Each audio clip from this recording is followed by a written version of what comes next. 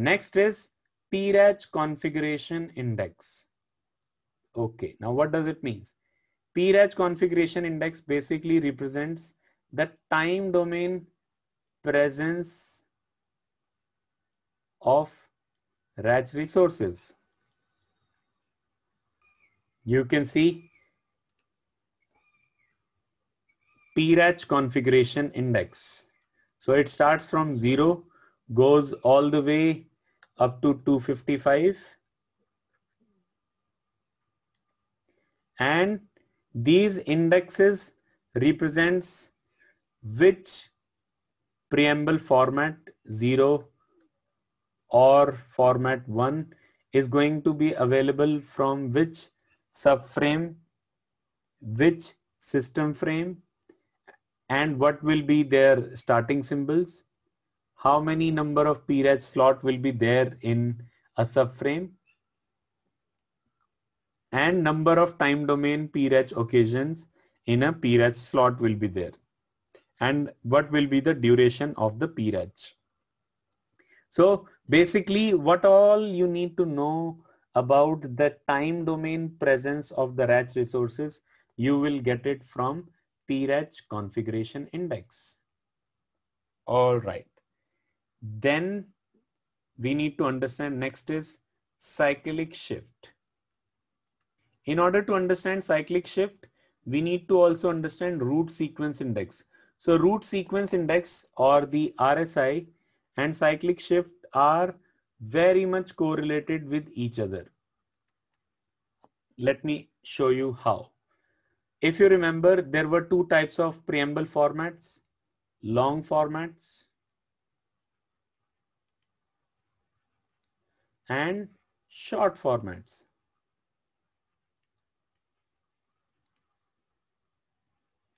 Long formats are the ones where the root sequence indexes are 839. Short formats are those where the root sequence indexes are 139. 839 and 139. Yes. So long formats and short formats. So they are all belongs to the root sequence indexes. Now, so let us take the example of long formats. So total 839 RSIs are possible. Now what is a root sequence index? One root sequence index can create more than one or more than one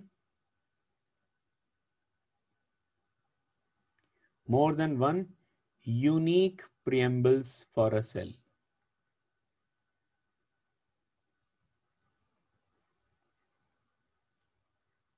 Unique preambles for a cell.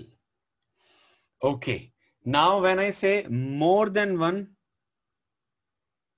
that means it depends upon what is going to be its cyclic shift. Okay. This is going a little confusing here. So let me explain you one more time. There are total 839 root sequence indexes, and I'm telling one root sequence index can create 4, or it can create 6, or it can create 9 unique preambles depending upon what is the cyclic shift. Now it is making clear. Let me show you first. So here is the example of a cyclic shift. So these are different cyclic shifts available starting from 0 to all the way up to 15. So NCS starting from 0 going all the way up to 15. Let's say I'm using an example as 12. So 12 means the value is total 119 cyclic shifts are available for NCS value 12. So total 119 cyclic shifts are there. So my root sequence index is 839 divided by 119. So what's the value that we will get? So that means one RSI can create 7 point something, let's say 7 unique preambles it can create.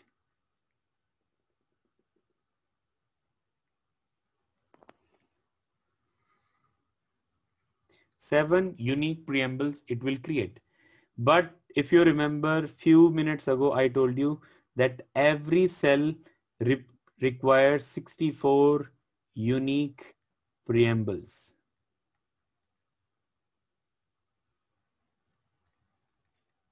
How many require unique preambles? 64. Now, one root sequence is generating 7 unique preambles. And in order to generate 64 unique preambles, how many root sequence indexes that I need? 64 divided by 7, which is 9 point something. That means 10 RSIs are required to plan this particular cell, right? If my NCS value I'm considering is 12, so I need how many RSIs? 10. So if I'm starting from the index 0, I'll plan 0 to 10 for this cell, 11 to 20 for this cell, 21 to 30 for this cell, and I will keep repeating the planning once I run out of all 839 root sequence indexes, and after that I'm going to recreate them. Now you understand, right? Very good. So this is how a root sequence index planning happens. So in a way, this is something similar to what you used to plan for normal basic planning or PCI planning, or in terms of a tool, it is going to reuse after some certain amount of time. Same is the case with short preambles, same is the case with long preambles. So I hope you understand now. So we understood what is PRACH and what is random access. We understood what all are the different PRACH parameters. What is that? Preamble format, PRACH configuration index. And then we understood about the cyclic shift and finally the root sequence index. And this is what we basically plan. So out of 839, how many root sequence indexes are required per cell? And that is how we repeat the pattern in a way that root sequence indexes are creating no collision between different cells.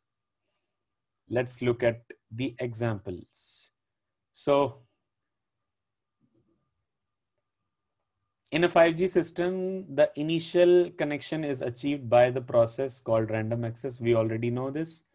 Random access preambles, which are available to every cell. How many random access preambles are available to every cell? 64 preambles. We know this already. Therefore, it is very important that every cell must plan the RSIs in such a way that they don't create collision or they don't create false preambles in the neighboring G node Bs. Understand? So the process wise, the 5G PRACH planning is something similar to how we used to do it in LT. But the only difference that is there between the LT RACH planning and the 5G RACH planning is with the help of the beam forming, right? Because here every cell transmit through different beams, right? So this is all the coverage from the same cell, and whichever cell is best selected, the UE is going to send the random access on that particular cell itself. The meaning of how one PRACH is different from the another beam PRACH request is basically dependent upon a term called RA-RNTI.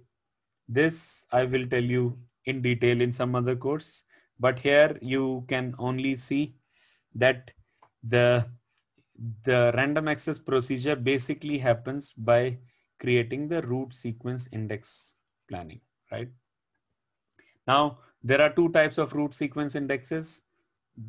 The one which is called as the smaller root sequence indexes, which is 139, and the one which is longer, that is 839. How a PRACH planning is done.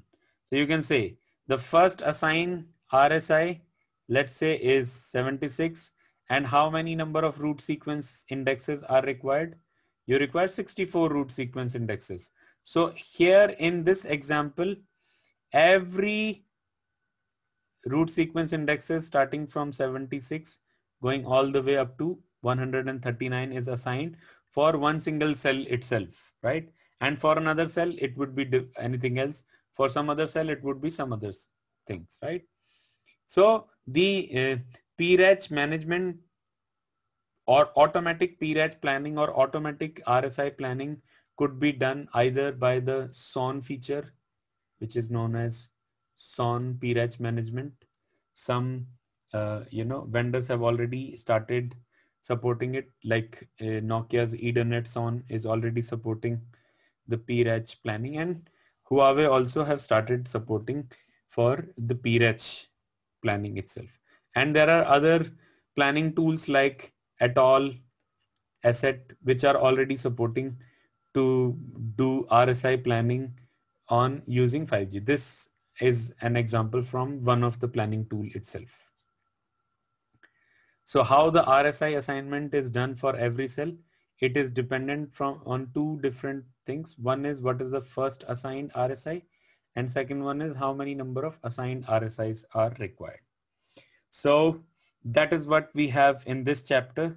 I hope you enjoyed the training program, and since you got registered initially with us, so all the initial few people, we are going to have a one-on-one class also. If you have any doubts, any questions, you may send me as a private question and we will handle them all.